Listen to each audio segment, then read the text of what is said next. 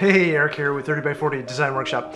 I wanted to talk about how architects use the sun to influence their designs, but rather than speak in generalities, I wanted to use a detail from our project to show you how it works in practice. Before we get into the detail, you'll need a little background. One of the most responsible things you can do as an architect is to listen. And that, for me, always begins with the site. The climate, geography, wind patterns, and of course, the sun. Architecture is nothing without light, and it's perhaps the most important organizing force for our work. It's usually where I start my site analysis, by diagramming the path of the sun as an overlay on the site plan, and I'll get into the specifics on how I do this in a minute. The predominant solar orientation, where the most direct sunlight comes from, here in the Northern Hemisphere, is the south. So the more of our building that can face south, the more efficiently we're able to capture and use the sun for natural light and passive heating, and even cooling, as we'll see in a minute. This approach not only saves energy, reducing lighting, heating, and cooling costs, but it's also better for our own health and well-being. For this project, the lot was sloping and rather long, with a neighboring residence close by to the north.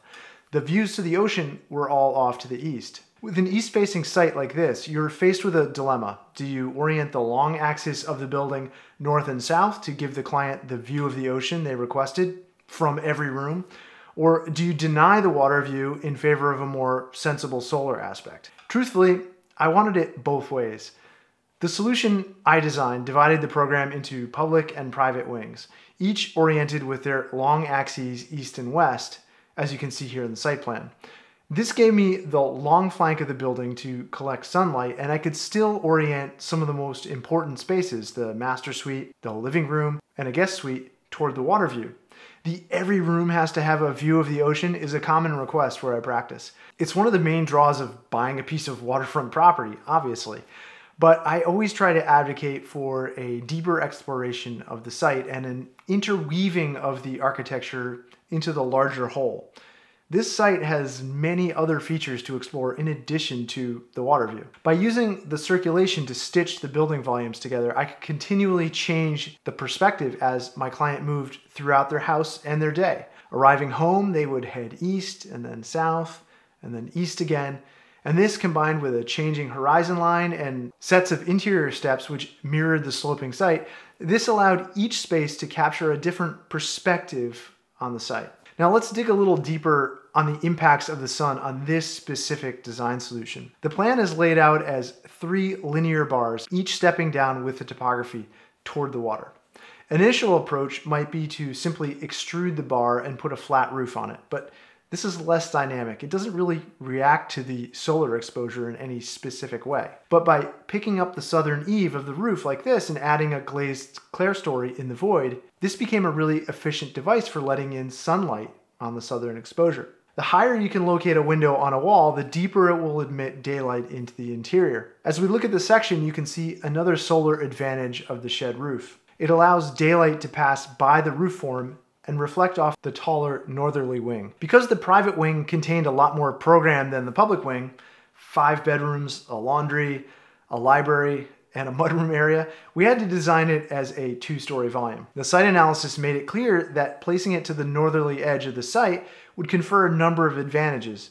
It blocked the views to the neighboring residents, it served as a wind block from the harsh northerly winds on the site, and if we made it 2 stories tall, we could use it to help bounce light back to the northerly face of the living wing, as you can see here. So I'd encourage you to think about a diverse range of uses when it comes to sunlight and how it interacts with your architecture. How can you exploit it, understanding that buildings can absorb, block, filter, consume, store, and reflect sunlight? All right, now that you're up to speed on the larger design moves, it's finally time for the details. Clerestories efficiently daylight interior spaces, as we've said, but along with all that natural light comes solar radiation too, which can quickly overheat spaces and make them uncomfortable, which is just the opposite of what we're trying to do with our design. And here's where the details matter. To control the light and heat on southern exposures, you'll predominantly want to be considering horizontal elements for screening.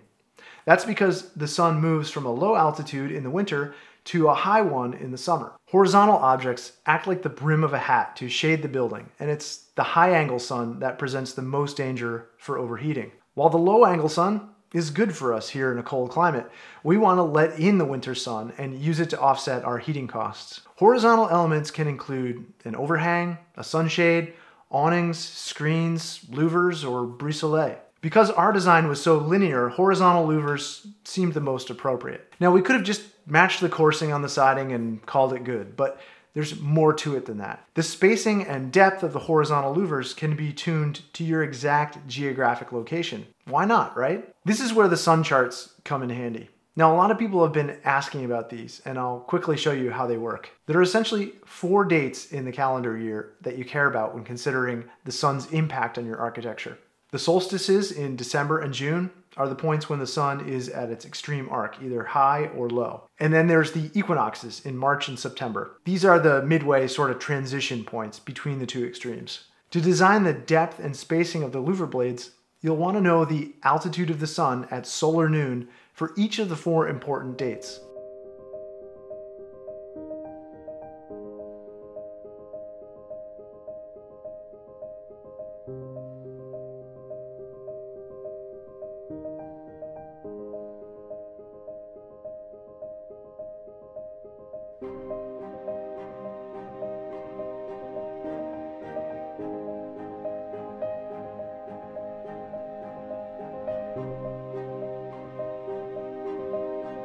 In this cold climate, we can take advantage of the lower angle of the winter sun for passive solar heating, and our design can keep the higher angle, hotter sunlight out in the summer. Now, there's a really fantastic podcast by the Australian architect Amelia Lee called The Undercover Architect, and she does a deep dive on this topic. I think it's something like a 6-part series, which covers each different exposure and how you might treat it with your architecture, how that impacts design. Now, she's got her norths and souths all flipped around because, well, she's Australian, but seriously, it's really well done. You need to follow her if you're not already. Links are in the description below. Okay, next step is to take these angles and plot these values on your drawing. Remember, the angle is above 0 degrees, which is, for our purposes, the horizon. So naturally, 90 degrees would be straight overhead. So here in Maine, it's something a lot less than 90 degrees. Okay, so these are our values for the important calendar dates. And given these angles, I started with some basic assumptions about my louver design. And then I begin tweaking as necessary to get the intended effect. Now you can use SketchUp or Revit, and I really like the app Sunseeker and the real-time augmented reality, especially for renovations. These tools will all help you study and understand sun angles much more quickly and perhaps intuitively than sketching it out by hand. But for details like these, I find sketching to be the most tactile and enjoyable way to design. Now here's what we ended up with for our design. And you can see that it balances admitting ample winter sun and blocking out the high angle summer sun. The rest of the year, I tried to balance it out. And there's some bit of magic between the spacing, material efficiencies, and the depth of the louvers. And for that, you'll just have to play around with it to get it right. The more materially efficient you can be, the less expensive the sun shading system will be to construct. Now, there are a lot of other ways we could have done this, including addressing it from the inside, but the most efficient way to keep the overheating and glare issues from becoming a problem inside is to keep the sun from striking the glass in the first place.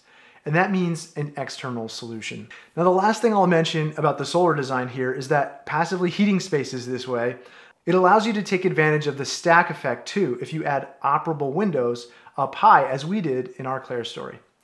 As the interior air heats up and rises, and we open the upper windows, it sets up a natural convective flow, exhausting warmer, stale air up high and admitting cooler, fresh air down low.